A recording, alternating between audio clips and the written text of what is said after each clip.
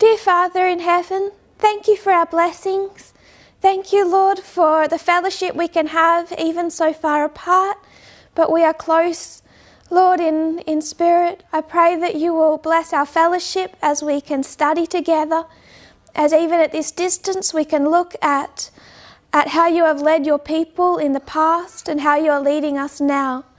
I pray, Lord, that you will give us wisdom and courage as we study these things, as many of them we find quite challenging in our own particular ways, that we will be able to have a correct interpretation at the end times. I put all these things into your hands and pray in Jesus' name. Amen. So, I don't want to get too far off course from what we've been studying, because I know that there was a discussion this morning in Brother Brendan's class about vaccines. So you're probably already aware that some of the direction that I'm heading in will include a discussion of conspiracy theories, including these particular topics.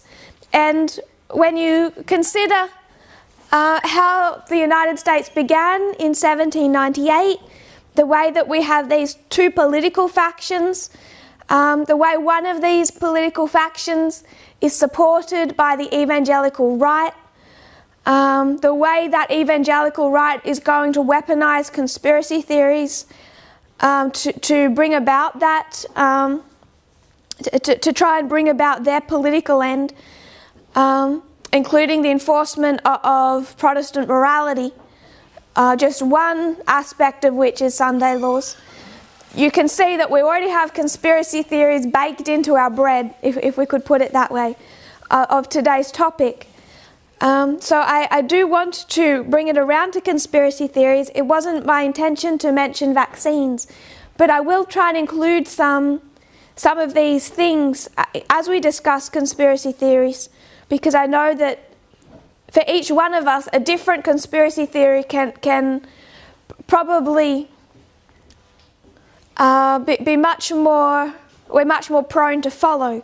So for some people it might not be vaccinations. There might be another conspiracy theory that can be really challenging for us. For many people it's 9/11. For many people it's climate change. And I want everyone to be aware, the reason that I can speak with a degree of knowledge about these conspiracy theories is particularly because I used to believe all of them. You know, I'm not quite as young as some people might tend to think, but I was first vaccinated last year. And certainly climate change. Grew up not believing in climate change because of books that I'd read. And many other things, 9/11, Walter Weiss, I was neck deep in all of that. So we've all come from something, and this is, conspiracy theories are a major part of Adventism, conservative Adventism, and what I'm trying to demonstrate is why it's such a major part of Adventism, and where these conspiracy theories, the most dangerous of them, can lead us to. So it's not that anyone is foolish for believing in conspiracy theories. Otherwise this whole movement's in trouble, because none of us would have any idea how to talk about anything. But we've all come from Adventism. It's baked into Adventism, and we need to start thinking about why that is. So I did, in the break, I did find a couple of articles about not just vaccinations, but it's particularly targeting that subject, but there's just a few articles that will actually give some of the reasons behind conspiracy theories. It's actually quite an interesting study about what composes these theories, why they become so easy to believe. It's not that people are crazy, that there's actually a type of methodology behind it that's quite captivating.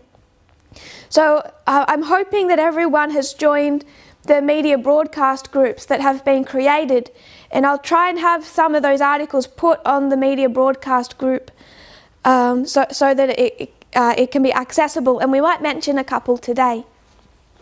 So I've already begun. I'm sorry for Zoom.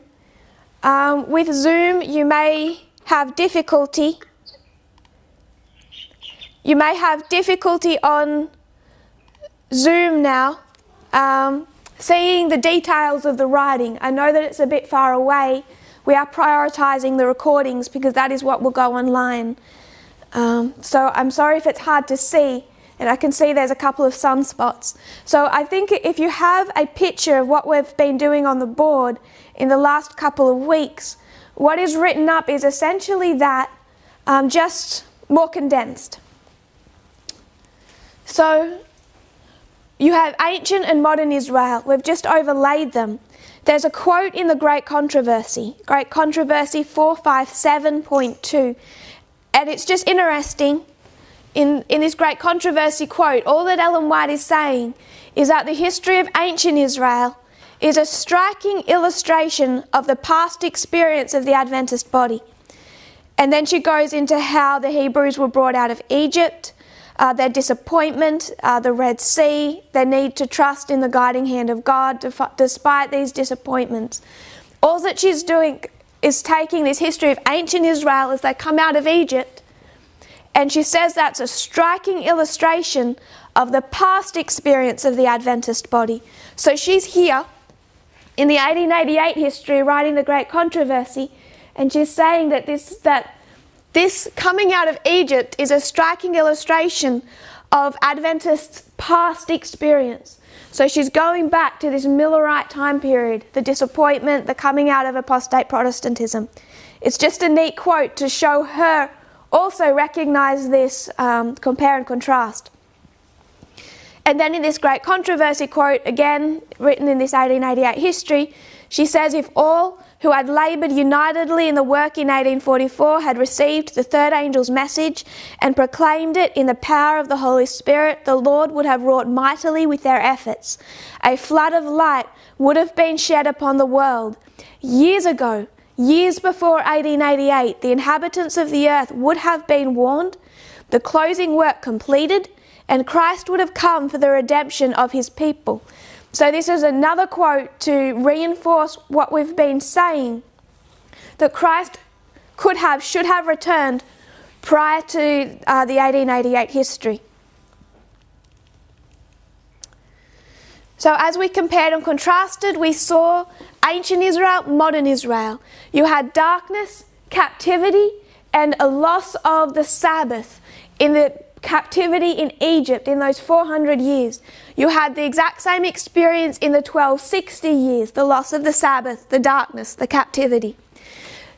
Ancient Israel is brought out of Egypt. A deliverer, Moses, leads them out. Miller led out a denominated people. You had ancient Israel led out of pagan nations. Modern Israel was led out of Protestant churches. This is showing how there is both a compare, but there's also the contrast. And the contrast is now you have a separation of church and state. So ancient Israel out of pagan nations, modern Israel out of Protestant churches. This is all part of that contrast that we discussed last week, the all-important contrast. After they leave Egypt, after 1844, the Sabbath is brought before to God's people again. God is gentle with how He leads us. We accept one truth after another. You see that in this movement. You see that back then. But in this time period, He says it's time for them to be required to keep the seventh-day Sabbath. And then you have the prophet given. Moses here, he wrote their law. And here we have Ellen White, who becomes the prophet for modern Israel. You have a going back into the condition of Egypt, that Apis bull experience, the asking for a king, this apostasy, this idolatry that they should have left behind in Egypt. In 1850, we also have the Laodicean condition, this losing of our message of time, etc. There was a condition of Protestantism we were meant to leave behind. This experience in Babylon, they could have come out of Babylon ready to do the work. 1888, same thing. Work could have been completed. But again, it was a failure on the part of God's people. the final history, the Omega history, Rome, and the history of the 144,000. And this is the history of success. It's when ancient Israel, in whatever damaged fashion, however much they weren't equipped as a nation to take part in that work, the work was completed by a remnant. So I wanted to ask, what three things did God's people of ancient Israel have wrong in this history? So we've discussed part of that. What they had wrong, which caused them to reject Christ, is they were wrong about the king, the kingdom, and the external events. So they were wrong about the king, they were wrong about the kingdom, but they were also wrong about the external events. The reason they were wrong about the external events is you can't misunderstand the nature of the kingdom and then have a correct understanding of the external events that relate to that kingdom. So they expected the overthrow of Rome. What they didn't expect is the destruction of Jerusalem. This relates to, and again, this is an interesting contrast. When you come back to that history, they don't understand the events that relate to ancient Israel. They also don't understand the events that relate to the end of the glorious land. So they misunderstand the experience of ancient Israel. They also misunderstand the events relating to the glorious land. And the glorious land is where today? It's the United States. So we, Adventism, in the same condition as ancient Israel, there's three areas of error. Don't understand the nature of the king, don't understand the nature of the kingdom, and also the external events that relate to modern Israel, God's final denominated people, Seventh-day Adventism, that also don't understand correctly the external events that relate to the glorious land and what's going to happen to the glorious land, which is today the United States of America. So we have those two parts because we have to separate the glorious land because Seventh-day Adventism is not a theocracy. It's just part of that contrast.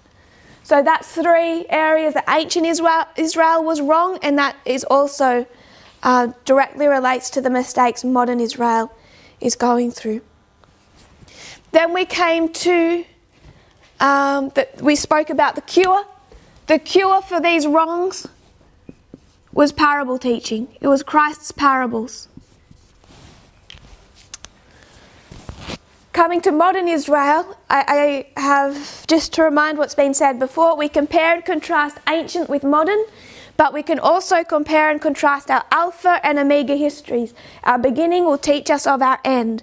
So that's why we spent so much time on 1798. You have this split within Protestantism that all particularly became evident when you have this time period of revival. So the First Great Awakening, we're beginning the Second Great Awakening. There's this split between liberal and conservative.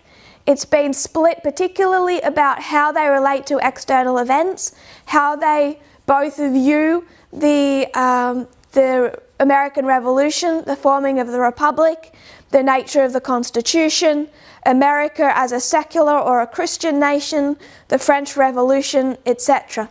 So depending on how they view external events, would help split them, Protestantism, into these two branches. I don't want to discuss the liberal branch too much, because I don't think they have that much to teach us. It's the conservative branch that particularly we can trace through this history. I want to be specific. We talk about the Pharisees, how they were into reforms, all of that. But there's a danger that people misunderstand the terms liberal and conservative. I want to be more specific today. When I'm talking about liberal and conservative, if you were to look at the United States right now, and you were to go to two news sources, Fox News and MSNBC, if you were to look at those two news sources, Fox, MSNBC, and you were to look at their female hosts, which one looks more modest? MSNBC, the liberal branch. If you were to go and watch Rachel Maddow, she may have short hair, but she looks less provocative than the bleached blonde, short skirt Fox News female hosts. So if you're going to make this about reforms, then it's really going to start to take us away from what I've meant from the very beginning about liberal and conservative. I'm talking about social liberalism and social conservatism. You'll find lesbian Rachel Maddow presenting for MSNBC, and she's in a neat suit, doesn't have to show much skin, doesn't have to wear a lot of makeup, doesn't have to dye her hair. It's Fox News that has to create that image. Even when you do see on both sides, at the very least, they're equally, they might be equally into those things. They're wearing makeup. The men are wearing makeup on Fox and on MSNBC.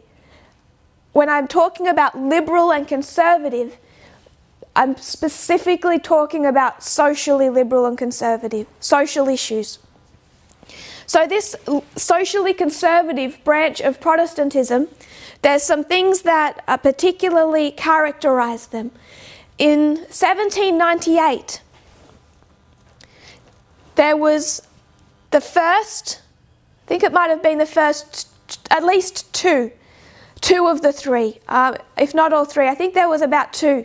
So in 1798 and then in 1799, combine the 2 years, there were 3 widely publicised sermons by the Reverend Jedediah Morse disclosing a dark conspiracy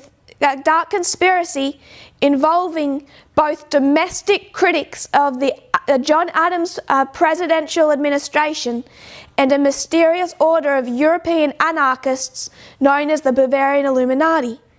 By framing his suspicions in the form of a Jeremiad is like the book of Jeremiah. It's a long, woeful talk about, it's a bitter lament about society's ills and immoralities. Because he's framed his sermons in that way, what Jedediah Morse was, he portrayed this Illuminati conspiracy as a divine test for the United States. As a result, the conspiracy provided a rhetorical justification for the condemnation of domestic political dissent on moral grounds. So what he's doing is he's justifying the condemnation of any dissent against the John Adams administration. It's exactly what we see happening in Trump's America today. You can't speak against Trump's America because it's been framed as the conspiracy theories about the deep state in America has been framed as a divine test for the American civic piety. So we discussed this. This characterises them, the deep state. And when I say deep state, it's not today like they're saying it's all those Democrats. It's the Democrats and it's also disloyal Republicans. And they have different words for those within the Republican Party. But it crosses party lines. It's a deep state that's particularly one side, but is also everyone within one's own party that is not loyal. So we discussed the other side, the other political party was Thomas Jefferson, but then you also had Hamilton. Hamilton is in the same political party as John Adams, but he's not loyal to John Adams. So both men were brought into this conspiracy theory. It crossed party lines. That's what makes it this evil deep state. Doesn't matter what party you belong to, they're part of the Illuminati and they all have a satanic agenda. Again, this idea that this deep state is controlled by Satan is directly satanic. Also characterized by their belief that America was formed as a Christian nation, built on Christian moral principles. The combination of church and state, they believe in that combination of church and state, even though they might phrase it differently. If I could refer to one of Ralph Drollinger, one of Trump's favourite pastors, serves in his administration. To quote him, Ralph Drollinger, he says, "The institutional separation of church and state does not imply an influential separation of church and state." So he's saying the separation of church and state just means they're institutionally separated, church and state. But that does not imply influential separation. The church should influence the state. So they use this logic to justify the fact that they say, no, we believe in separation of church and state, but they're referring to an institutional separation. They believe in an influential union. That is what Jedediah Morse believed in, this combination of church and state. And it all stems from a literal to literal interpretation of Bible teaching. So, literal to literal, ancient Israel, theocracy, modern Israel, theocracy. Ancient Israel, the morality of the nation defined its success as a political nation. You couldn't break the Sabbath in ancient Israel without the law punishing you. Modern Israel, as they see the United States, glorious land, you shouldn't be able to break Sunday without the law punishing you. You shouldn't be able there should be no infidelity, no immorality, no homosexuality, nothing that they see as an attack on Christian values. So this is why Jedediah Morse was saying in 1798 that morality, Christian morality, needed to be enforced by law. So you find that at the very beginning. And remember, the United States, if we follow our rules of parable teaching, it will end the way it began. So he believes in the enforcement of morality. Literal to literal will teach you that. They believe in slavery. Literal to literal will teach you that. They believe in Sunday laws. Literal to literal will teach you that. So it's been this one thread, this conservative thread, socially conservative Protestantism that's gone through this whole period of the last 200, 300 years from the forming of America with this mindset about this literal to literal interpretation. And that's why they keep coming back to these same things. As we come to our time period, we could discuss segregation, and we've done that. How they responded to the civil rights movement. Because if you go to ancient Israel, you have a separation of the races. It's put in the law. So at each point, they're using this same methodology. So when we overlaid ancient Israel, the beginning of modern Israel and the end of modern Israel, we saw that it was all framed around recent events. The beginning of modern Israel, you had the abolishing of the Jesuits in 1773, the American Revolution, Declaration of Independence, the Constitution and forming of a republic, the French Revolution, the ending of papal power in 1798. All these external events are creating an interest in Protestantism about Daniel and Revelation. 1989, in the lead up to our time of the end, you had the same thing. There was the Cold War, the revolutions in Latin America, the Iran Revolution, the Afghanistan War, Israel, which had been restored and in 1967 had regained control of Jerusalem. We discussed those external events and how that created an interest in Protestantism of the books of Daniel and Revelation in the few decades leading up to 1989, particularly the last that 20-year time period. We quoted at length from an article, The Atlantic. So I just want to refer us back to a couple of those references. After the rapture, a 7-year period of tribulation would fall on those left behind. So there's some obvious things we disagree with, that Adventism and Protestantism would disagree over. The rapture is one of them. But they believe that that time period would begin with the appearance of an Antichrist as leader of a 10-nation confederation. He will seem to be a man of peace and will side with Israel when it is threatened by a northern coalition, which is now generally expected to be led by Russia, include Eastern Germany, the Arabs and Iran. Realization that the raptured saints, the faithful who were caught up, had been prudent to believe in Jesus will cause 144,000 Jews and a multitude of Gentiles to accept him as the Saviour and Messiah. These converts, together with two outstanding prophets, possibly Moses and Elijah brought back to life, will win others to Christ. Unfortunately, these new Christians will be marked for persecution by the Antichrist, who by this time will have begun to show his true colours. He seems very benevolent at the beginning. The Antichrist will seek total control over humanity by requiring that every person wear a mark or a number, probably 666, the designated mark of the beast, in order to buy or sell. Those who refuse to accept this mark of the beast will be slain or will risk starvation because they cannot buy or sell. Those who accept it will burn in hell. At about this point, the Antichrist will be joined by the false prophet, a religious leader associated with Babylon, a city called the Mother of Harlots and often identified in prophetic circles as the Pope of Rome. We took this and we went in to discuss Mary Stuart Ralph, who began particularly writing about 1981. Two of her most famous writings, a book, When Your Money Fails, another book, The 666 System. I don't think they're any longer in print. I tried to find one of them on Amazon, and it was well over $1,000. So I'm guessing they might be collectors now. But we do have, in this article from 1982, explaining her logic.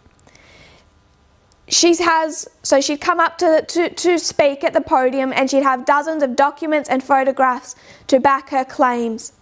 She would show you all these different companies from all over the world, from Caterpillar tractors made in the US to shirts made in communist China to things made in Germany. All that they have this computer program, all that they have 666 on their product code. Then she'll go to other companies and show in their computer programs they'll have 666 as a prefix.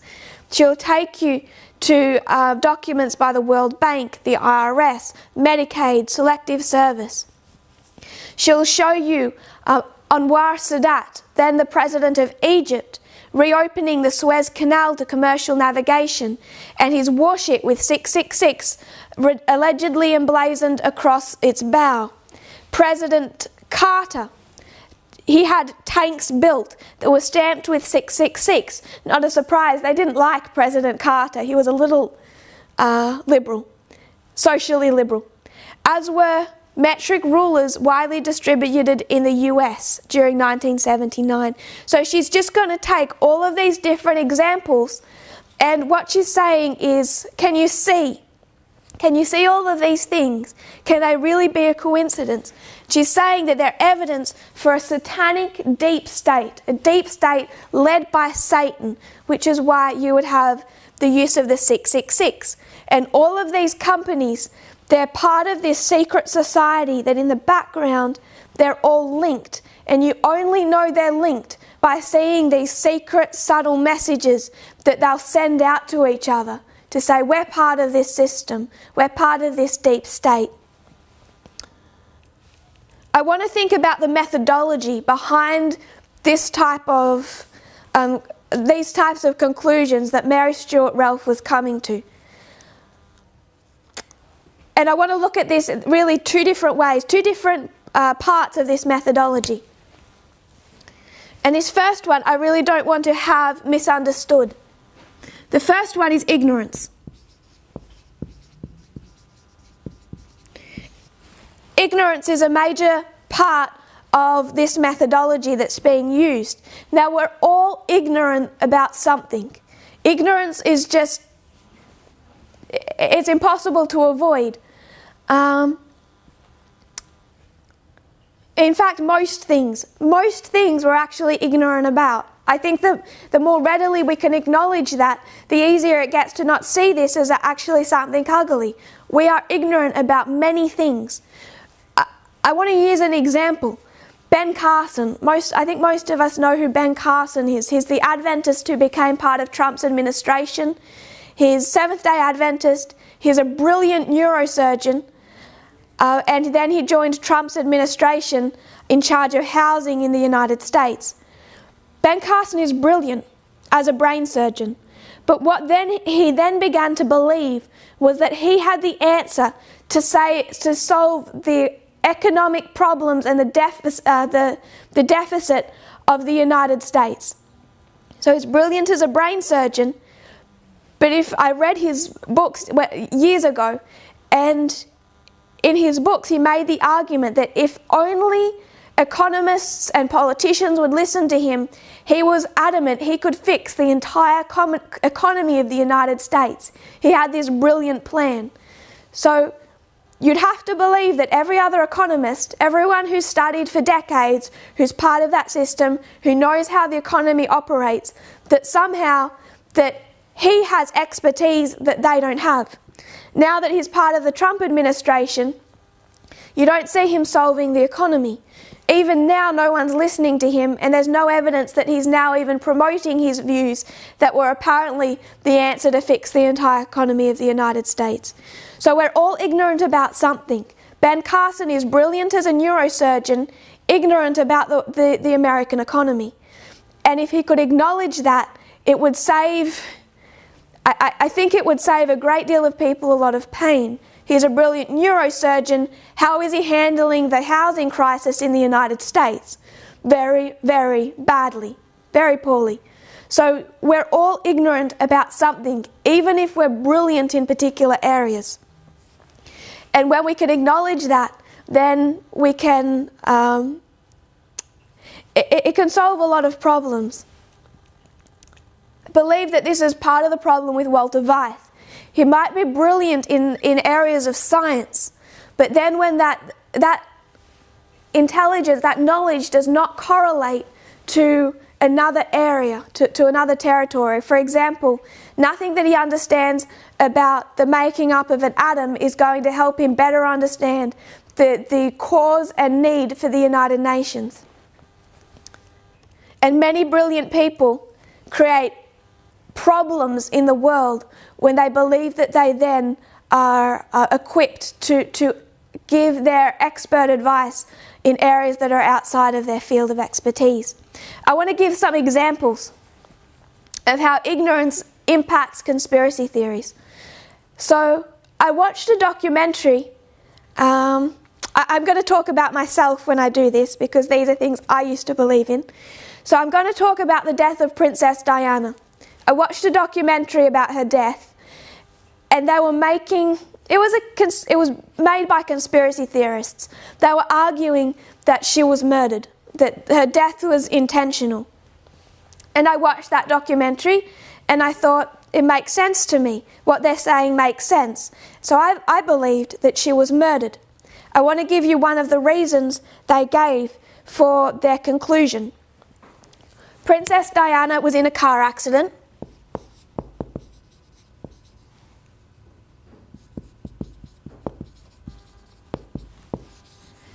An ambulance attended the scene.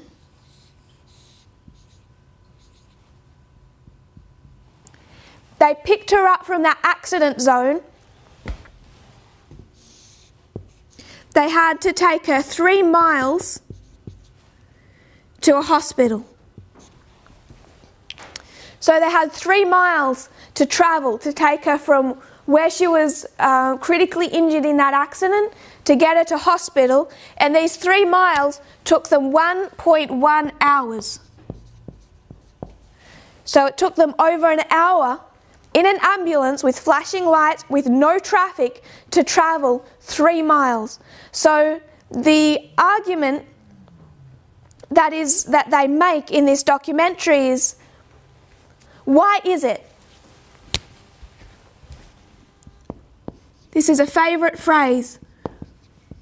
Why is it? And if you're like me, and you've listened to enough Walter Weiss, I hear that phrase in his accent. I hear it in his voice. I hear him say, why is it? I won't try and mimic it. But that's the first thing they're going to take you to. Take you to this thing that's really hard to explain and then say, why is it that it took 1.1 hours in an ambulance with flashing lights and no traffic to travel 3 miles? The next phrase you'll hear. Could it be that's going to be phrased as a question? It's really hard to get Walter Weiss to actually say anything concrete because he'll phrase it as a question. He'll lead you to the conclusion that he wants to lead you to, but he won't tell you that conclusion. It has to be phrased as a question.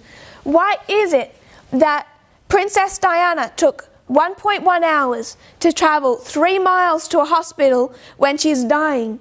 Could it be that there was a plot, deep state plot, to bring about her death, to allow her to die? It looks like a really neat conclusion. I don't have to say there was a deep state plot. People wanted her killed. People killed her. This was intentional. I don't have to say anything like that. And you won't hear other people say anything like that. Walter Weiss will very rarely say something like that. It has to say, why is it? Bring a question to your mind that seems strange, that seems like it's something you don't understand, and then just ask, could it be? So I watched this documentary, they made this argument, but then later I found out this other piece of information. The medical system in the United States works very different to the medical system in France. So in the United States, the way their ambulances operate when they attend an accident is, if I had an accident here and I was 30 minutes from a hospital, the way they operate in the United States is they get an ambulance here, they put me in that ambulance, and then they're going to get me to a hospital as fast as they can. That's their number one objective, is to get me to hospital. So if I am dying in the ambulance, if there's any kinds of problems, then their number one objective is just to get me to that hospital as quickly as they can. They don't run by that system in France. In France, what they have is what they call a stay and play. So there's two different ways of operating with an ambulance. There's what is called scoop and run versus stay and play. And they're just short little phrases that were created to show people the different ways that the medical system operates. So in the United States, it's scoop and run, get you in an ambulance and rush you to hospital. In France, no. They have ambulances equipped that if you are dying, the objective is not to get you to hospital, the objective is to treat you in the ambulance. That means pulling over, that means getting all the medical staff in the back of an ambulance, putting in whatever drips they need to put in, doing whatever they need to do, and the back of that ambulance becomes the hospital bed and the emergency room. So it's a difference between how the medical system operates in the United States and in many other countries compared to how they operate in France. And because this is how ambulances operate in France it's completely normal that it would take 1.1 hours to travel 3 miles when they're treating her in the back of the ambulance, which would require them to go slow or to pull over so that they can perform certain tasks. So again, this is something that you can say, why is it? Could it be? Someone who doesn't know this information, who's ignorant on the medical system, like I was, in some degree still am, would see this evidence of a conspiracy. But when you have information, you see that this could it be is actually not sustained by any type of fact. Another one, climate change. You'll see this argument made. If I have a glass of water, and in this glass I put ice cubes, and then I put some water in this cup, let's say I put the water to here. Ice is water that as it has cooled, it actually solidifies, but it also expands. So ice has more of a circumference, takes up more space than water. So as this ice melted in my cup, even though some of it is showing, you could calculate that the water level, if all of this ice melted, would actually go down, not up. So if this ice melted, the water level goes down because this ice, as it warms and it shrinks, is going to take up less space. People use this argument to say that the polar ice caps, if the polar ice caps are melting, then all of that ice, which is expanded water, is going to make the ocean go up or go down. Go down, because that ice is water that has expanded. And even though some of it is showing, if you can picture, I think we all have the idea in our minds about the iceberg. A little bit of it's showing, a great deal of it is underwater. So if you're to take this to an iceberg, the water is across here, but the iceberg is huge underneath. If this iceberg melted, would it cause water to go up or down? Down. Because the water, it's expanded as it's frozen. So when we talk about rising sea levels, people will argue you can't have rising sea levels. In fact, if all of the ice melted on those ice caps, the water level is going to go down. You should have lowering sea levels, not rising sea levels. So again, I heard that argument, I actually heard that from a scientist, and it seemed logical. So I did not believe in climate change until I heard another. It just took one sentence to know that my entire model was gone. Just one sentence. And that was by another scientist who said, isn't one of the polar ice caps on land? So that's fine, but most of this world's ice, much of it is where? Now you have all of this ice sitting on top of a landmass, and now we're in trouble. And it's not just on top of that landmass. This is, if you see this globally, you can see that even though you have some ice that would melt, like these icebergs as they melted, and the sea level would go down, that would be counteracted and then eclipsed by the amount of ice that is actually sitting on top of a landmass. So again, you could go to this and say, why is it that scientists aren't telling you about the fact that the ice going down would shrink water levels? And you'll see on YouTube, conspiracy theorists take a glass of water and demonstrate how sea levels should shrink. And then I saw another video with another scientist, and he had a glass of water with ice in it, and then he just emptied an entire bucket of ice onto the glass, and it was I suppose a humorous way of making his point. But you could say, why is it they won't tell you that ice expands, is expanded water? Could it be that there's some type of conspiracy theory within the scientific establishment to bring about a political agenda? And again, this is just one example of an argument they used that is based on ignorance and uses people's ignorance against them. I don't want people to become offended when I say ignorance. It's just a fact that all of us are ignorant about some things, if not most things. That's why we research and look for answers. The other reason behind these conspiracy theories is it's actually a mathematical theory. Again, I'm more ignorant about mathematics than I would like. So I'm not going to go into all the explanations of this theory, but I will have some links to a discussion about it placed on the media broadcast. It's called the Ramsey theory.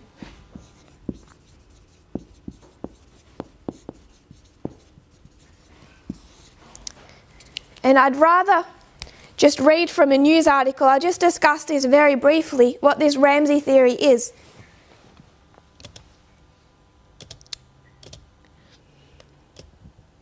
And I can see that this one is from Science Alert. It's a news article by Science Alert called, it's going to link to a TED Education talk, titled The Origin of Countless Conspiracy Theories. This mathematical principle makes us believe in crazy conspiracy theories. There's no denying that humans are incredible creatures. Putting a rover on Mars, detecting gravitational waves, finding the Higgs boson. But then there's one peculiar behaviour persists, and that is our belief in the strangest conspiracy theories. What's even stranger than us needing anything to believe in is that we pretty much can't avoid it. We humans love to find order in chaos, and I believe that God made us that way. We're designed to see patterns. That's why when we look up at the clouds, we start wanting to know what shape they're making and what they look like. Humans love to find order in chaos, and from trying to find order in chaos, we get Herman Melville, the soothsayer, the faked moon landing, climate change denial.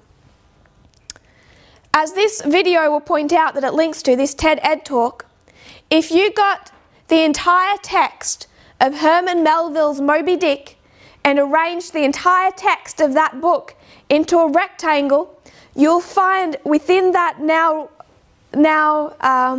brought together letters, as you squished it into a rectangle, you would find the prediction about the Martin Luther King assassination and the death of Princess Diana.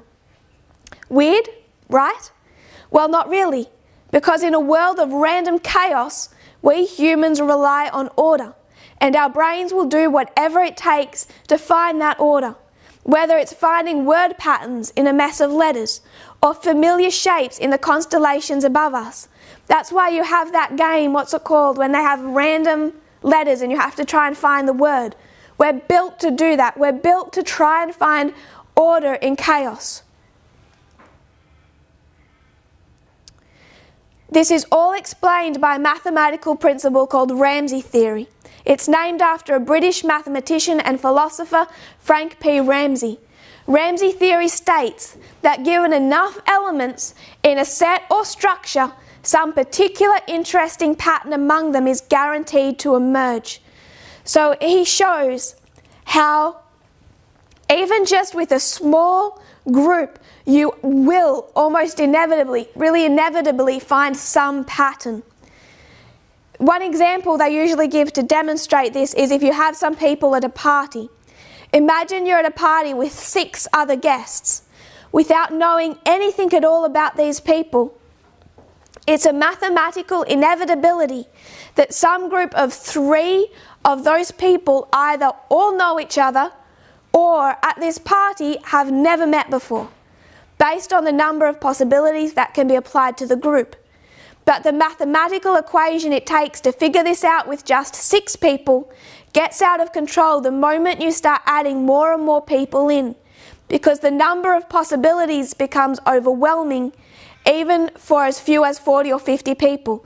Seriously, if you wanted to use this equation to find a group of 5 people in a party of 48 who either all know each other or have never met, you'd end up with more possibilities than there are atoms in the universe. That's how prone we are to seeing the formation of patterns, even within a small group.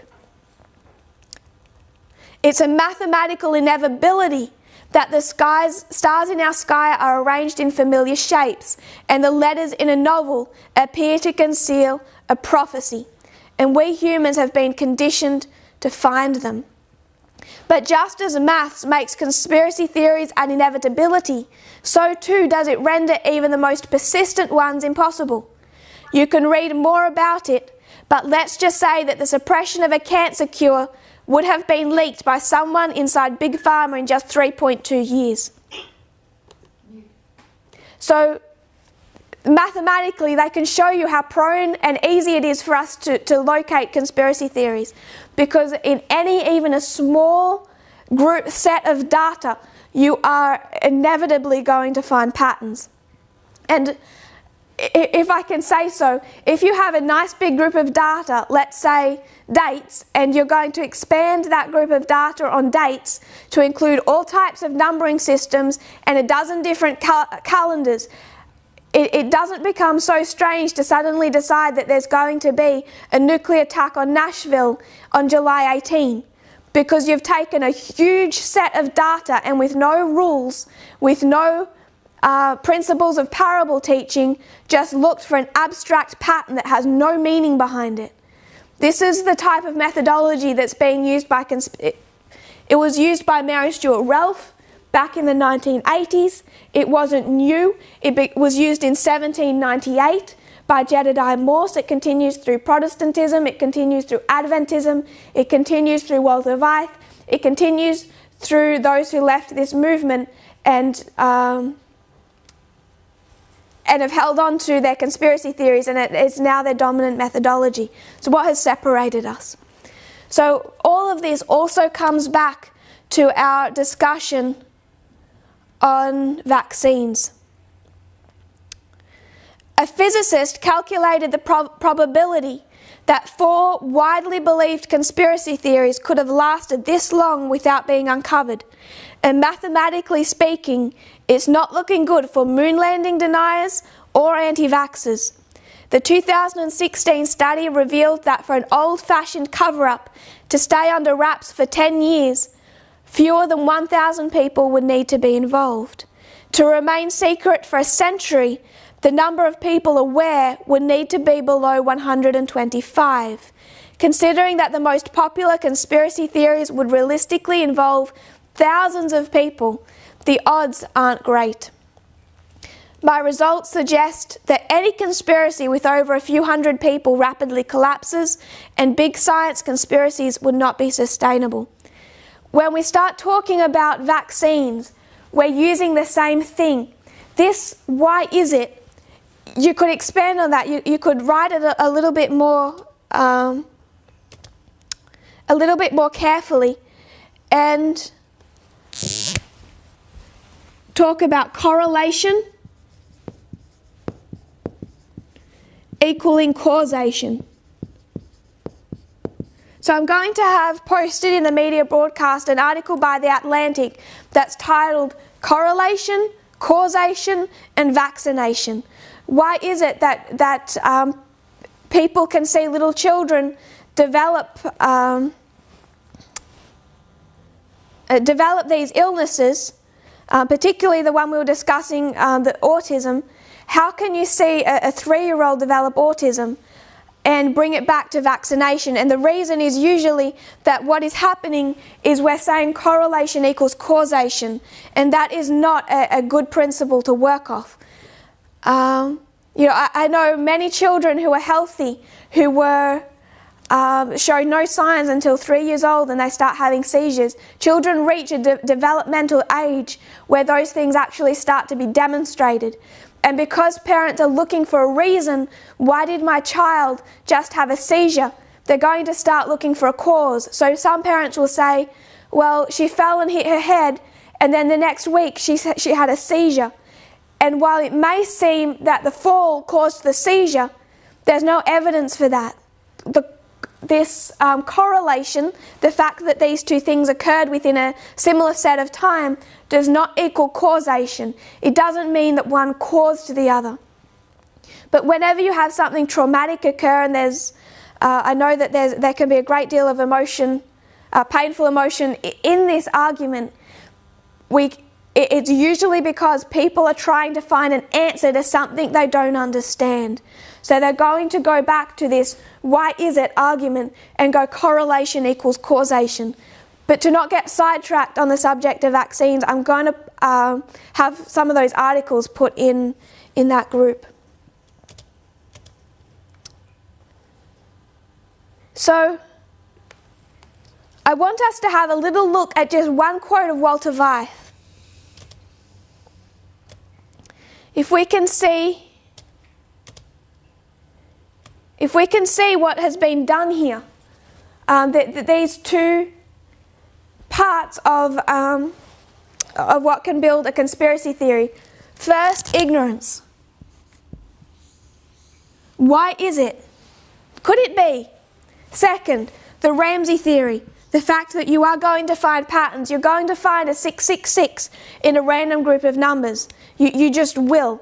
If that group of numbers, even a small set group of numbers, the chances are it is inevitable there will be some type of pattern.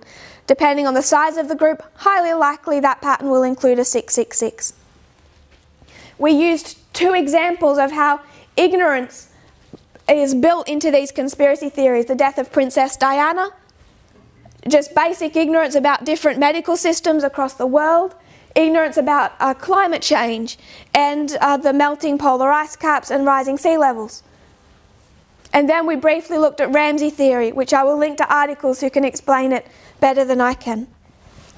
But I will erase these. And there's just one quote by Walter Weiss, really just one paragraph that I want us to take apart and see how we have both ignorance and a misunderstanding of the Ramsey theory built into this statement. And I'm going to be honest, both for time and for sanity, I didn't watch a lot of him to get to this quote. I watched about 5 minutes and picked the first paragraph he said that contained any actual information. It's not that I haven't watched him, I grew up on him. I've seen, I think, his entire Total Onslaught series. But I'm just going to take this one paragraph because it was the first thing I came across in his video. But it gives an example of his whole mindset.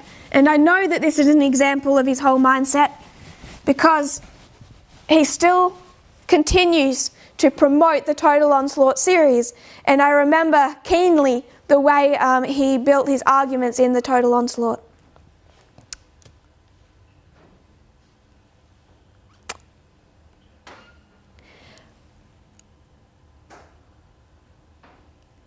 Walter Weiss, quoting him,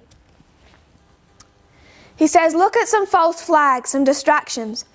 The media tells us who is in control. And who is the troublemaker? Who is the media telling you the troublemaker is? It's saying the terrorists in the Middle East." So he's framing this around terrorism, 9/11. Who has ever been to the Middle East?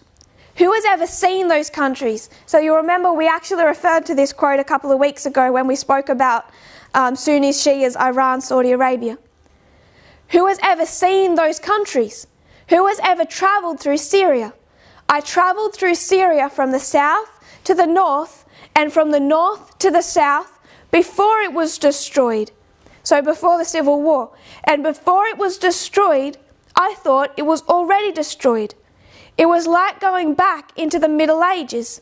People on donkeys riding around with long beards. Speaking now with sarcasm. They were so frightening I thought the whole world would quake in fear just looking at them. So that he's being sarcastic. They don't look frightening to him. Ridiculous. And if you look at their society and how they live, there must be something else that must be creating that false flag. So what is he going to do? He's going to take you to come and look at Syria. Now he's going to take you hundreds of at least thousands of kilometres away from where the actual issues were. They weren't in Syria. They were in Saudi Arabia and Pakistan and Afghanistan. Not in Syria. Syria is Shia. Hoping we could remember that study. So he's also going to take you far away from the actual scene of where terrorism was fomented.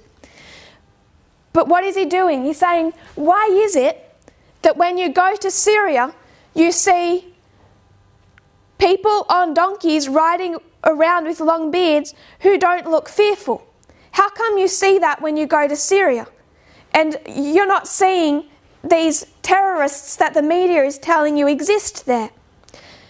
So it's the why is it? And now he's got to introduce the could it be? Could it be that these Syrian terrorists are a false flag for someone else that is controlling behind the scenes and was behind 9/11 and these attacks. So first of all, I already tried in that other presentation to deal with the ignorance that's inbuilt. And it becomes really easy once you start going into that history, and we did. We showed Iran, it's Shia. Saudi Arabia is Sunni. They are both church-state models. We used a parable example as if Shia was Catholic and Saudi Arabia, Sunni, was Protestant. The reason we labelled one Catholic, one Protestant is because one believes in taking care of sacred sites and images. Essentially, the Sunnis see the Shias as idolaters, the same way a Protestant would look at an image of Mary and all that Catholic regalia and call it idolatry. What you have is two church-state governments where the church controls the state. You go back to the Middle Ages, that's what you had. So as you can imagine, it's like in there they have this same problem as we saw in the 1260, where you have a Catholic-run country and a Protestant-run country, and in the end all you get is a lot of bloodshed. We showed how that fomented in the 1979 to 89 Afghanistan war, when over here in Afghanistan you had it bordering Pakistan, and how Saudi Arabia sent their radical clerics to create hundreds of religious schools to export Wahhabism. It's a radical sect of Sunnism that they have made go mainstream through these different efforts, and it's all to give legitimacy to their right to rule the throne and the sacred Muslim sites of Islam, Mecca and Medina that exist in Saudi Arabia. So to give themselves legitimacy, they have to export their sect of Islam. They saw their opportunity in the Afghanistan war, and it spread through Pakistan, and that is what became in Pakistan, in that one town that we said that became like the birthplace of all of this. You had the father of jihad, the founder of jihad, call over Osama bin Laden, and they became the two co-creators of Al-Qaeda. The same town, same time period, the men, names that we don't know very well, but the men that became the early founders of ISIS, before they called it ISIS, those terrorist organisations springing up as this radical version of Islam was particularly fomented by primarily Saudi Arabia. Iran, they have their own. They have, what's it called? Hezbollah. They have Hezbollah. That is essentially a Shiite radical, really quite a terrorist organisation. But you would never see Hezbollah. If you were to put Hezbollah and ISIS in one room, they would kill each other, literally. They are not in agreement because one is Shia and one is Sunni. And it's this Sunni branch that created Al-Qaeda, it led to ISIS. That's why you find the vast majority of the terrorists at 9/11 were Saudi Arabian. It's come out of here. And what Walter Weiss has done is said, I went to Syria, I travelled around and stared at the people, and they didn't look scary. They didn't look like terrorists who would have hit at 9/11. First of all, wrong country. Second of all, Shia, not Sunni. And last of all, I don't want to get into who he is as a person. This isn't a comment about him. This is a comment about this statement. This statement is racist. It's racist regarding how it sees what the Middle East is capable of. How much of modern Western society we owe to the Middle East, right down to the mathematics we were discussing before. How much do we owe to the Asian regions? What did they give us? So it's also, the statement, don't mean to comment on the man, the statement is racist. essentially saying they wouldn't be capable of terrorism. But leaving racism to one side, although it is part of our discussion, his whole methodology is particularly based on ignorance. And again, he uses questions. Why is it that I went to Syria and I didn't see people who looked scary? And now he's going to bring in the could it be? And again, he doesn't just use questions, he also uses sarcasm. And it's so hard when someone teaches with questions and then with sarcasm to actually get into the intent of what their point is. So he's continuing with the sarcasm now. He says, no, it's the Zionists that are in control. The bankers, the money men, the Rothschilds, and all of these, they're in control. He says that kind of with sarcasm. Have you heard of all of these? Here is an interesting one. Then he's going to quote from the Jewish Encyclopedia that describes the Rothschild family as the guardians of the papal treasure. Rothschilds is a German word meaning red shield. Who were the ones who wore red shields in war? The Roman army. This is the Roman army. These are the front Jews. They are papal Jews. Papal people in disguise. Where is Rome leading us to? So he's bringing in these two parts of what would form a conspiracy theory. He's using ignorance because this actual statement is so incredibly ignorant. He's bringing in the Ramsey theory, which is essentially that in any set of data you're going to see something that looks like a pattern. And he's moulding them two together. And again, behind what he's saying, although you can't pin it because of the sarcasm and the questions, is still racism. He is saying that the Jews are in control. He just wants to get out of it by saying they're not your average Jews. These are papal Jews. These are Zionists and Jews who are being controlled by the Pope. So he's still spreading this anti-Semitic Zionist message that is still racist, but he can back out of that by saying it's not their fault. These Jews are controlled by others behind the scenes, and he's giving evidence for it. Rothschild is a German word meaning red shield. Why is it that their name means red shield? And if you look over here, who wore red shields in war? The Roman army. This is the Roman army. So he's going to take you from a why is it to a could it be to a conspiracy theory that's actually completely illogical. Based on a name. I'm going to quote from Spectrum magazine. Please, no one stone me from that. This is a Spectrum magazine article on Walter Weiss. I just want to take one point they make. Is it really just a coincidence that Weiss is the Germanized name for Vitus, who was one of the 14 holy helpers of the Roman Catholic Church and who also happens to be the patron saint of actors?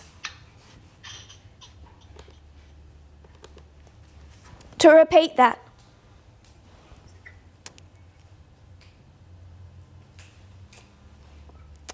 Is it just... I'm going to mute all, if we can all please try and stay muted for the audio. Is it really just a coincidence that Weiss is the Germanized name for Vitus, who was one of the 14 holy helpers of the Roman Catholic Church and who also happens to be the patron saint of actors? So if I was to use Walter Weiss' methodology, I would say, why is it his name was one of 14 holy helpers of the Roman Catholic Church and who also happens to be the patron saint of actors? Could it be that he's an actor controlled by the Pope of Rome as one of their 14 holy helpers? No. As Spectrum magazine says, the sane answer is no, it is just a coincidence. Walter Weiss is not an actor acting on behalf of the Roman Catholic Church. But if you were to use his methodology, that's the type of conclusion you would have to come to.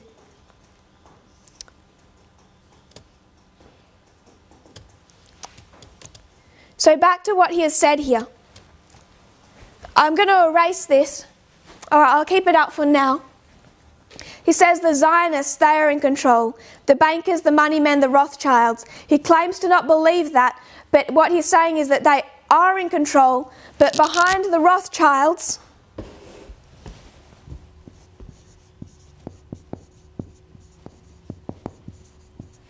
the bankers and the Zionists is the Pope. And what do they all have in common? Zionists refers to Jews. The Rothschilds were a Jewish family. Bankers were associated with Jews. This is all the Jews.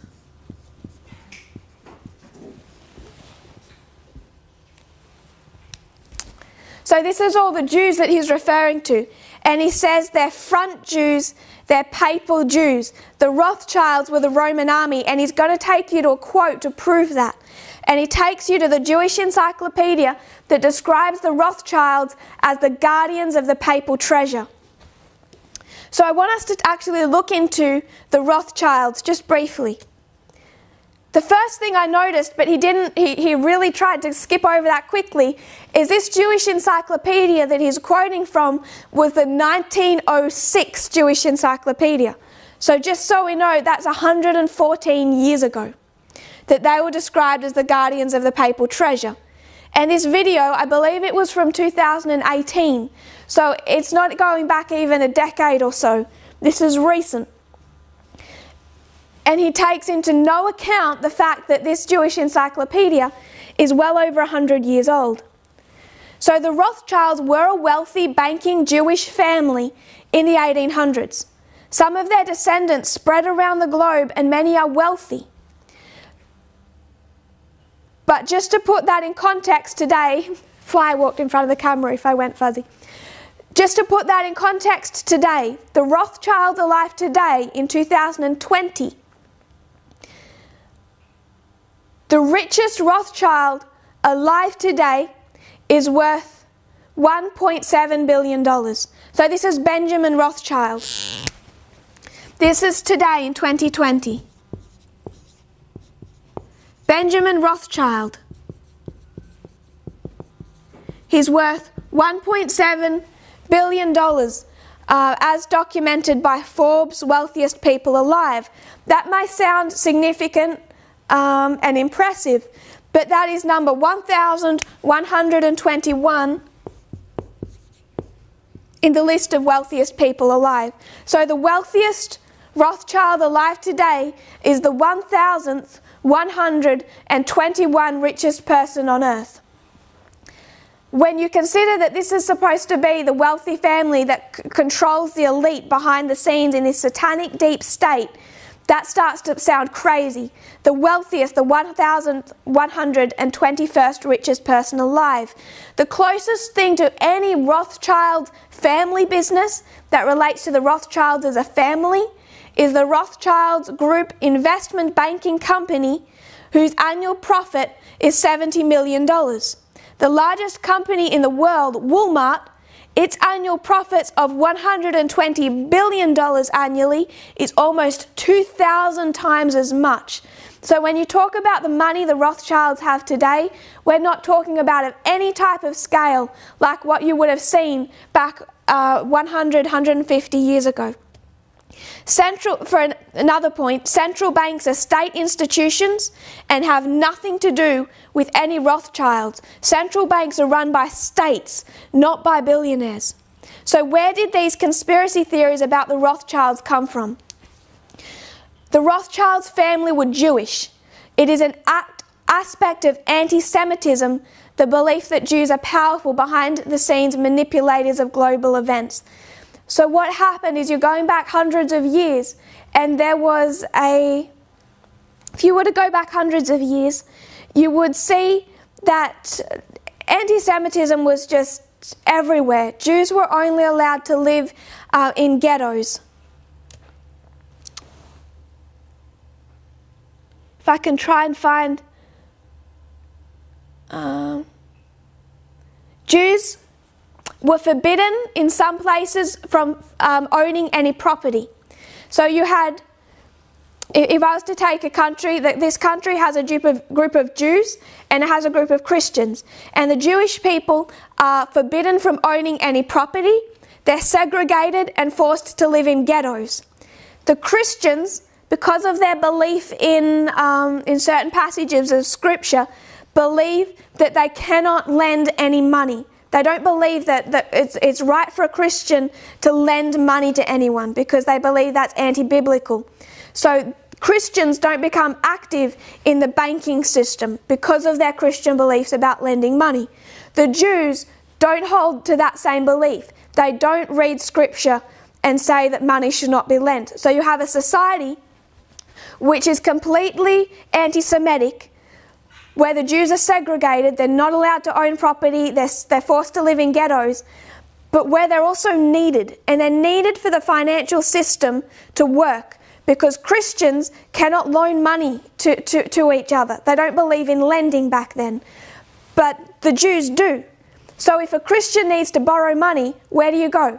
You could only go to a Jew. So the Jews became very prevalent in the banking system. It's not because they had some deep agenda, it was because it was one of the few things they could do to earn a livelihood.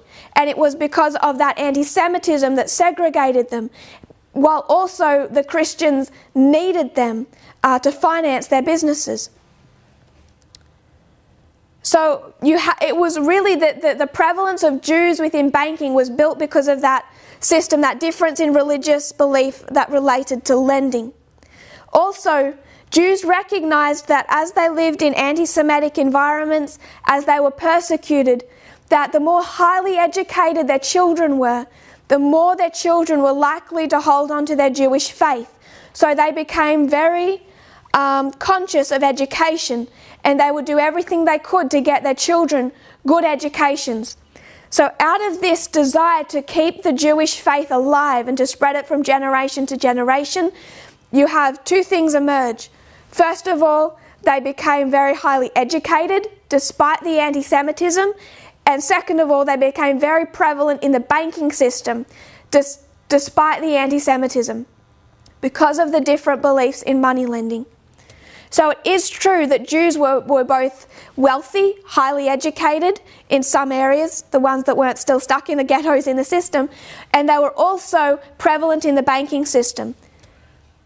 That's something that is logical. Where it goes is somewhere illogical.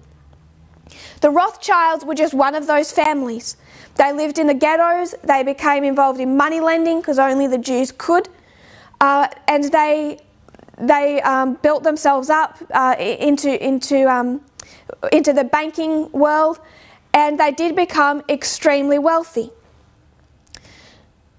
I think I referred to a conspiracy theory back when I read it. Was actually by a Russian-led conspiracy theory journal that spoke about the Rothschilds and the Jews, or the Jews or Zionists, as being behind the 9/11 attacks.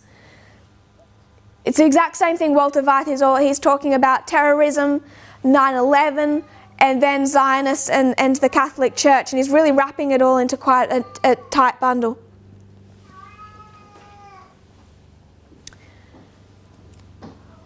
So this created anti-Semitism right back from around the late 1800s. It was particularly prevalent in the Catholic Church. When we've done the studies on the counterfeit of this, the counterfeit of modern Israel, where we went back and looked at modern Babylon and we saw Hitler's Pope, the way the Catholic Church responded to World War II as Satan was trying to resurrect this modern Babylon, this counterfeit of modern Israel. We saw that within the Catholic Church, just generally through the society, this anti-Semitism was very prevalent. And because of this, partly because of this anti-Semitism, largely because of it, you did have Jews become involved in revolutions. So if you're a persecuted minority and you're oppressed for a great length of time, what's going to happen? When there's a revolution, are you going to join that revolution? Yes. So you can see that in America right now. You can see that in the French Revolution. An oppressed society that has been subjugated for so long will react by forming part of this revolution. So when you had the Russian Revolution, were Jews involved in it? Yes, there were Jews that were part of the Russian Revolution. The cause is a natural one. They were oppressed and persecuted under the Tsar. But what Hitler does is he particularly takes this idea about the Jews as being wealthy, as being involved in the banking system, as being involved in the rise of communism and the Russian Revolution, and it creates an entire conspiracy theory around the Zionists. And this is what is going to develop into the Holocaust. He blamed the Jews for the loss of Germany in World War I. It was a Zionist deep state. He blamed the Jews for the Russian Revolution. And it's all behind this anti-Semitism. It was also rife within the Catholic Church. Really through most of society, it was quite acceptable for people back then to hold on to this conspiracy theories and anti-Semitism. So you have something that's actually quite logical. Jews involved in the Russian Revolution. Not just Jews, but they were there. They were there because they were persecuted under the Tsar and they wanted freedom like anyone else. So the Rothschilds, they became quite wealthy in the early 1800s. As they worked within the money lending system, their business continued to grow. And then, particularly when it comes to the Napoleonic Wars, they started lending money to different states in the Napoleonic Wars. Again, they can lend, Christians can't. As William I, Elector of Hesse, refused to join the French supporting Confederation of the Rhine at its formation in 1806, William I is threatened by Napoleon. In Frankfurt, he asks his agent, Mayer Askell Rothschild, to convey bonds worth £600,000 he has received from Britain to subsidise his army to safety in England. So the Rothschilds were working between William I and Napoleon, and they were lending money in those wars. The Rothschild, however, used the money for his own ends with the help of his sons, Nathan Rothschild in London and James Rothschild in Paris. They first used the money to finance Wellington's army in Spain's war against Napoleon at advantageous terms of interest. In a notable coup in 1815, Nathan Rothschild spreads the rumour that Napoleon had won the Battle of Waterloo, causing London stock prices to collapse. He then bought a large quantity of equities at the bottom of the market, profiting handsomely as prices rose once the truth about the Battle of Waterloo emerged. In 10 years, the Rothschilds had accumulated a fortune of £11 million, and that is their money, not our money, so you can imagine interest. And they were able to then formalise a European-wide network of family-led financial institutions. If that sounds reasonable to you, that was the plot of a 1940 Nazi-released film titled The Rothschilds, and none of that's true. What Hitler did was he took the Rothschilds and he created a film in 1940 that showed the Rothschilds stabbing William I in the back and then Napoleon in the back, using both these state governments to finance to create a fortune of £11 million. How they crashed the London economy. This deep state conspiracy theory about the Rothschilds is not true. It's a plot summary of a film released by the Nazis in 1940. It was used to justify the Holocaust. So when we start talking about the Rothschilds, this conspiracy theory, there's absolutely no evidence for it. They built their finances by lending money, working through the banking system. But what Hitler turned that into is a conspiracy theory that's based on no fact. They didn't steal money from William I and then stab him in the back and then use Napoleon in the Battle of Waterloo. It's all just justification for the Holocaust. What did happen? As the Rothschilds were lending money, they weren't lending money discriminatorily, that they were lending money to whoever would take it. It's just finances, it's just work. In 1831, Cardinal Capellari is elected Pope Gregory XVI. The Rothschilds were considered reliable in conservative circles in Europe because they had worked with the Austrian government to stabilise finances after the Napoleonic Wars. So they hadn't stabbed in the back William I and Napoleon. The Rothschilds are seen as reliable people to do business with. If they had have crashed the London economy, they would not have been seen as reliable with a good reputation as businessmen. People wouldn't have worked with them. But when you have a new pope in 1831 and the Vatican finances are in a dire straits, they're going to turn to who is the most reliable. Initially, there was resistance during the negotiations. So this new papal hierarchy with a new pope, they want to work with the Rothschilds, and there's resistance, particularly from the Roman government and Monsignor Antonio Garibaldi at Paris. However, Alessandro Torlonia, acting for the Vatican, held direct negotiations with James Rothschild and thrashed out an agreement. So the papacy is struggling, it's falling, it's losing its papal states. This is about 43 years after 1798. They need to make some financial agreements. They turn to the Rothschilds because they have a good reputation.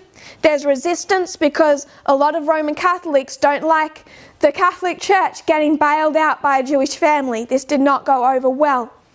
But there is an agreement signed on the 30th of November 1831. Thus, in 1832, the Rothschilds' agreement to provide a loan to the Holy See for £400,000, equivalent in 2019 to £37.4 million, came into force. So the Rothschilds lent money to the Vatican in 1831.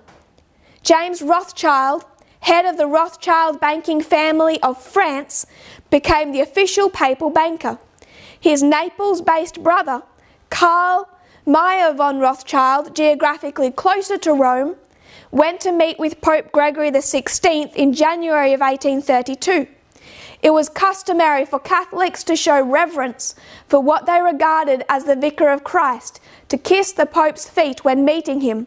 As a Jew, Karl Rothschild was permitted to simply kiss the ring on his hand instead. This outraged Catholic critics of the deal at the time. So this was a massive scandal for Catholics. The fact that a Jewish family would bail out the Roman Catholic Church to the extent of, in today's dollars, £37 million. And then that one of the heads of that family didn't kiss the Pope's feet. A second loan occurred during the pontificate of Pope Pius IX in the early 1850s with the same members of the Rothschild family. After the collapse of a short-lived revolutionary Roman Republic and the restoration of the Papal States, reports of this loan led to stinging criticisms of Pope Gregory XVI in the Christian, in particular Catholic world, so particularly the Catholic world, but also through the Protestant world as well, almost all of which circulated around the Jewishness of the Rothschilds. So this wasn't the fact that they were the papal bankers, was not some hidden knowledge that Walter Weiss dug out. This was a scandal in the 1830s, 40s and 50s. The French poet Alfred de Vigny said, "A Jew now reigns over the Pope and Christianity. He pays monarchs and buys nations." Ludwig Vaughan, a Jewish convert to Lutheranism and a member of the Young Germany movement, stated, "A wealthy Jew kisses his hand while a poor Christian kisses the Pope's feet." So a poor Christian kisses the Pope, the feet of the Pope, and a wealthy Jew only has to kiss his hand. The Rothschilds are assuredly nobler than their ancestor Judas Iscariot. He sold Christ for 30 small pieces of silver. The Rothschilds would buy him if he were for sale. Another prominent example is the mention of the loan in a sonnet by, I won't read his full name, I think they just call him Belly. While Belly found the Rothschilds highly objectionable, for him the Pope was even worse as a weak man who had sold both Rome and the state, and was thus no longer worthy of wearing the papal robes. This was not a deep state Rothschild controlling the world conspiracy theory. They were doing their job. They lent money to William I. They worked through the Napoleonic Wars, or they controlled some of his finances, and they interacted with the Vatican. It was no secret. It was widely acceptable. Let me remind you, in the days when Adventism had a prophet, and is she speaking about any of this? No. If Ellen White was living through this and didn't feel the need to speak about it, to include it in any of her writings, in the dispensation she is living in, why is it somehow secret knowledge we've dug up today? Pope Gregory XVI appointed Cardinal Tosti as the new papal treasurer in July 1834. Tosti attempted to refinance the debt in more favourable terms. Because of the backlash among the Christian and Catholic community by their doing work with this Jewish banking family, Tosti, the new papal treasurer, tried to annul the agreement with the Rothschilds behind their back and to go into a deal with another banking firm in Paris because of this backlash. When he did this, one of the Rothschild heads travelled to Rome, held out his contract and said, "You signed this, you can't back out of this contract." And the Catholic Church was forced by that contract to not go into an agreement with another banking firm. The Rothschilds then tried to leverage their influence within the Vatican to improve conditions for the 15,000 Jews in the Papal States. They asked the Pope to cancel the extra taxes that were levied solely on the Jews, the prohibition on taking property from the ghetto, and the ban on working professionals, and that he abolished evidentiary standards that put them at a disadvantage in court cases.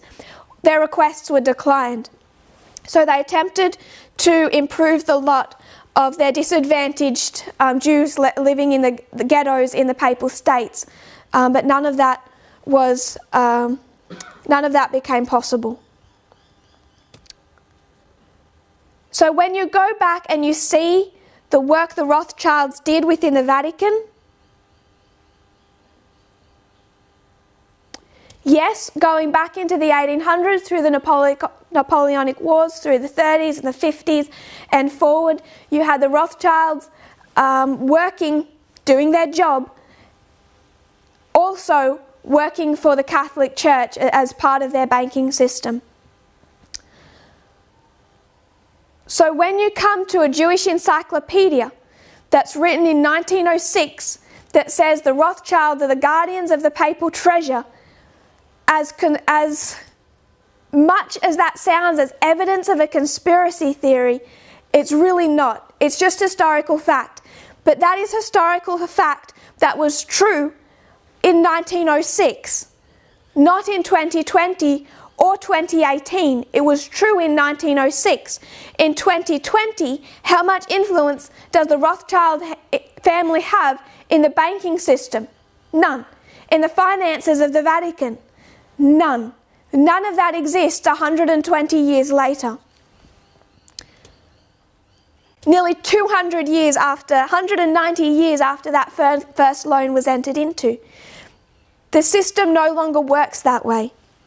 So to use 1830s and 50s and then one sentence from a 1906 encyclopedia to prove this satanic deep state where the Pope controls the Rothschilds, controls the Zionists, controls the terrorists.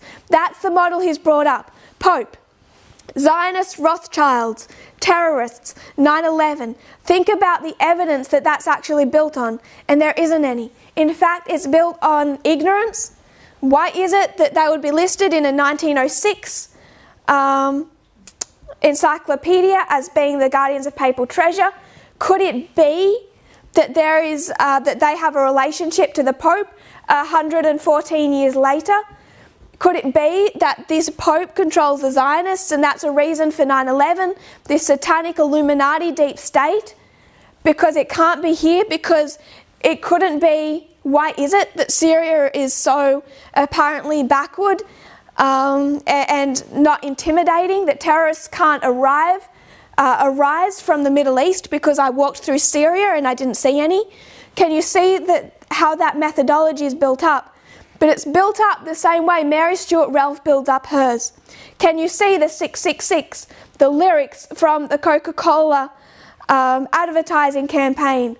This Beatles song, the lyrics from the Beatles song, she uses the same methodology to come to the same satanic deep state conclusions.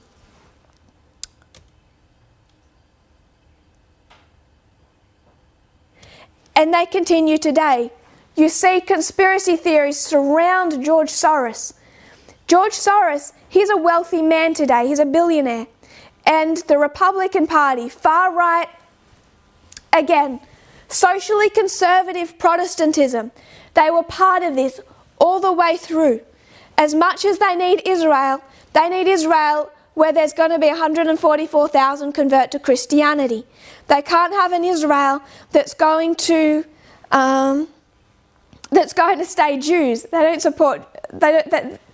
support Jews. They need the Jewish state to bring about the 1,000 years, the coming of Jerusalem, and then 144,000 of those Jews will convert, is what they believe.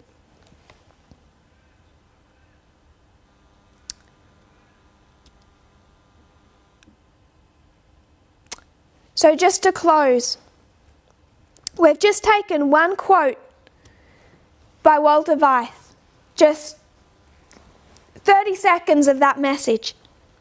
And it's really just one example of what his entire message is built upon. And it's the same thing that we see this socially conservative branch of Protestantism has done since 1798, when he speaks about the Bavarian Illuminati and Alexander Hamilton and Thomas Jefferson. It's that, why is it, could it be it's the Bavarian Illuminati? How they use this literal to literal interpretation, the enforcement of morality, slavery, Sunday laws in the 1888 history, justifying segregation. And it's what we're seeing today when we see, why is it that there are coronavirus cases where a 5G network pole was just put up? Why is it? Could it be that there's a correlation and that equals causation? Because the 5G networks went online and the coronavirus came, they correlate, therefore there's causation. One caused the other. 5G caused the coronavirus. You start getting into a problem with that the minute you bring some information to that. For example, why is Iran so hard hit by the coronavirus? Even while they try and suppress it and hide it, Iran has no 5G network. Many countries that are suffering under the coronavirus, that are digging mass graves, have no 5G network. But because we're looking for an explanation and we see this correlation, we believe that there's causation. This is what happens to the most conspiracy theories around vaccines, saying correlation equals causation within the first few years of a child's life. It's this type of ignorance where we're all ignorant to some degree about many topics. That's why we research. That's why we have to trust experts in their fields. You have this Ramsey theory that we briefly discussed. We showed how it works through conservative Protestantism, and we're going to come back next week and look at conservative Protestantism. Socially conservative Protestantism, as they stand up and back the Trump administration, and how they have continued with that same methodology. But their methodology always comes back to the same thing. There's a satanic deep state, and the solution is to overthrow that satanic deep state and bring about a Christian nation. So I just want to finish. I know I've gone for a while. I just want to finish on one point. I'll put it over here because a sister asked this in a question time last week. And it was a good question. I just want to address it. The question went something like this. How do we know what to believe of the Adventism that we've grown up with? All that we've heard from Walter Weiss, from conservative Adventism, how do we know what to believe? I just want to do something, if you can work with me for a moment.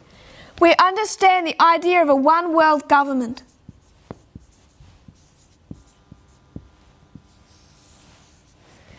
We get that from passages of Daniel and Revelation, particularly Revelation.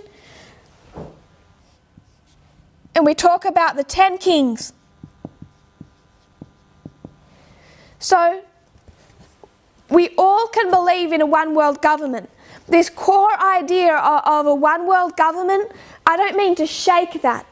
It's behind what Walter Weiss will teach, it's what is behind I will teach. Walter Weiss and I both believe in a one world government. But consider the following. What he's going to do is the exact same thing that socially conservative Protestant faction is doing. One world government. We understand that through the 10 kings, which, as we showed before, that was all taught in the 1980s as being this confederation of nations, these 10 nations, and it becomes globalism, both for Protestants and conservative Adventists. Globalism and the UN. Why is Trump so antagonistic towards globalism and the UN? Because his base is socially conservative Protestants and they have a belief system that is antagonistic to globalism and the UN. So you automatically know what side you're on. 10 kings, globalism and the UN. Behind this all, it's a satanic deep state. So we'll photograph this afterwards and put it on the group. Satanic deep state. Within this deep state, there are these secret societies. And we listed a few. The Rothschilds, who are now at their most wealthiest, the 1,121st richest man on the Forbes list. Rothschilds, Illuminati, George Soros, Bill Gates, all of that faction. They tie this with growing immorality. One of the evidences is this growing immorality. That's why they'll take you to songs, lyrics from bands like the Beatles, etc. And you can know all this. None of this is obvious to you. None of this is in the open. You can only know this through secret knowledge. Secret knowledge handed from person to person, or through observing hand signals, or numbers, or logos, or through these subtle evidences that you'll find flashed. So you have to look for these evidences through things like 666, song lyrics, logos, etc. This was behind Mary Stuart Ralph. It's exactly what Walter Weiss does. So this is one side. All believing this, the danger is this one world government. It's what's coming. We also believe in this one world government.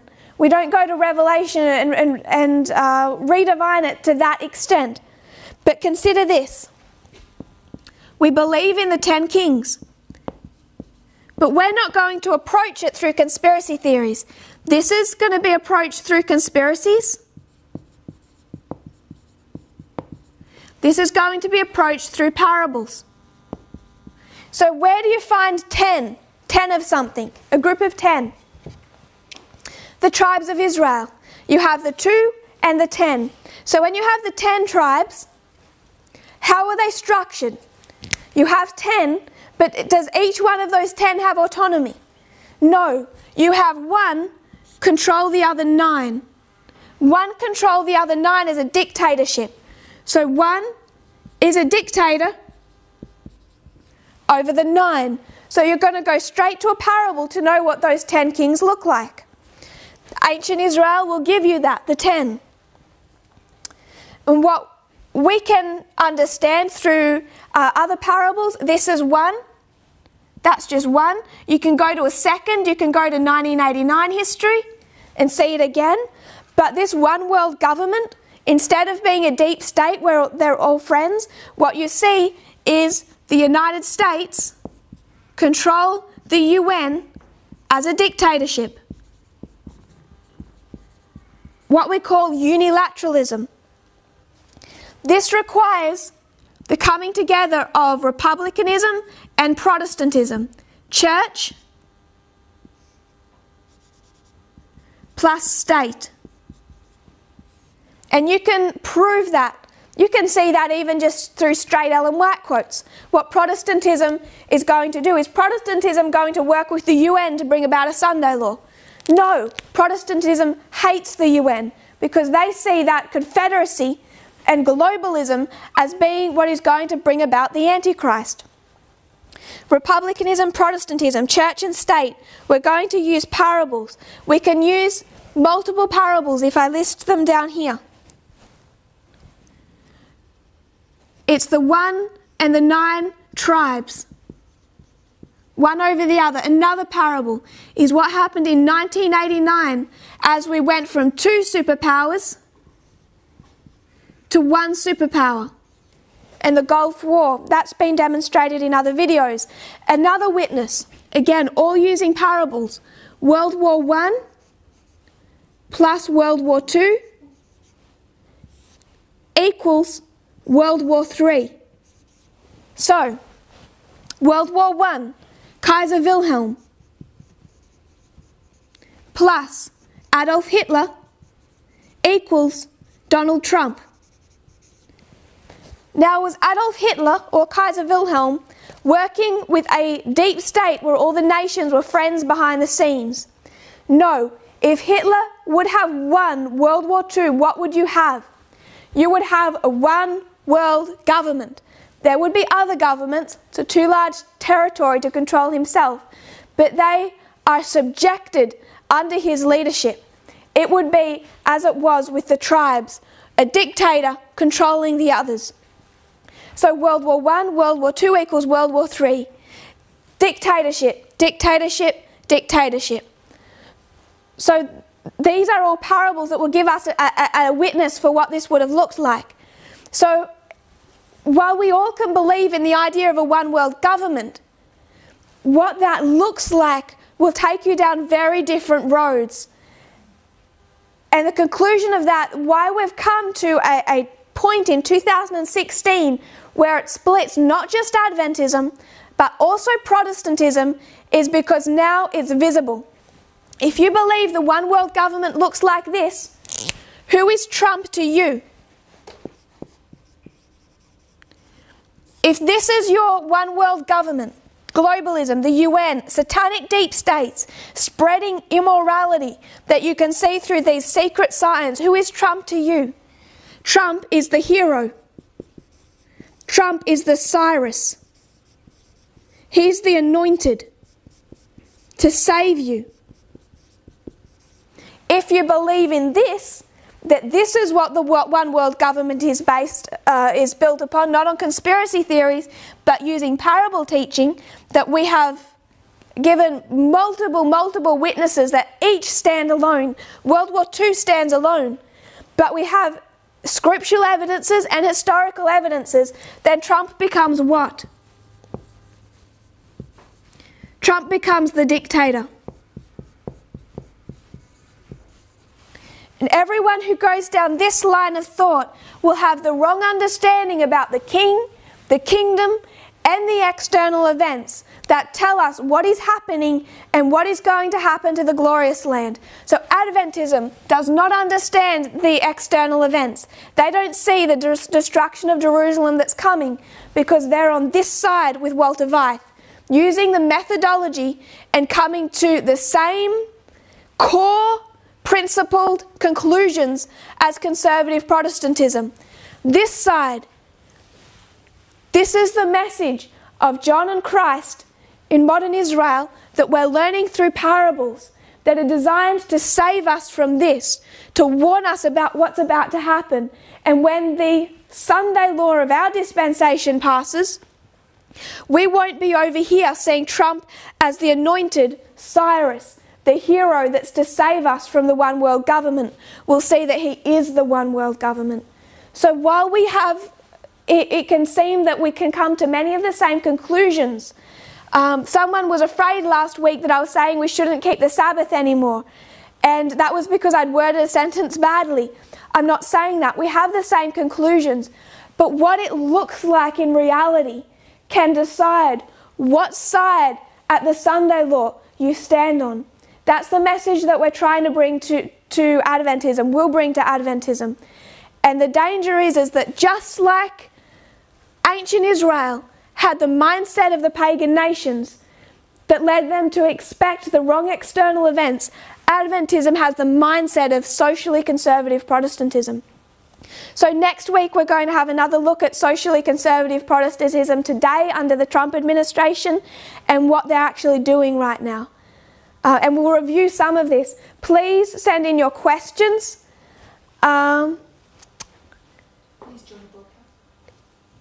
Please join the media broadcast if you haven't already.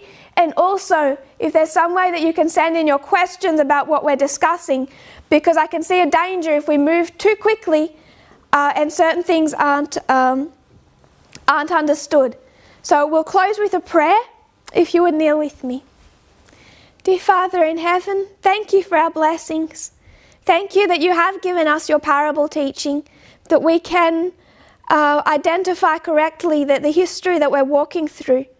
Each one of us, Lord, comes from a background of these theories, of these conspiracy theories, whichever one they are, that there are very few of us who haven't been part of that mindset. I pray that you will help us as we try to discern truth from error, as we try to put in practice the methodology that you've given us. I pray, Lord, that we will be conscious of the need to change even our most cherished belief systems. But as we do that, Lord, may we understand your character better, which is your true design of this message. May we understand how you operate, how you do nothing without telling your people, not through secret handshakes, Lord, but you teach us through your designed methodology, parable teaching. I pray that you will bring us closer into unity as brothers and sisters in this message. Lord, I know that we are all have different questions, but I pray, Lord, that we will look at these things with love and humility, recognizing the changes that you're requiring your people to make, and that we might assist each other hand to hand through this difficult time. And that, Lord, we know that the final result of this movement of priests, Lord, is for us not to hold this information to ourselves, but to be able to warn a church that is dangerously far down a wrong path. I pray, Lord, that you will equip us to this end. In Jesus' name, amen.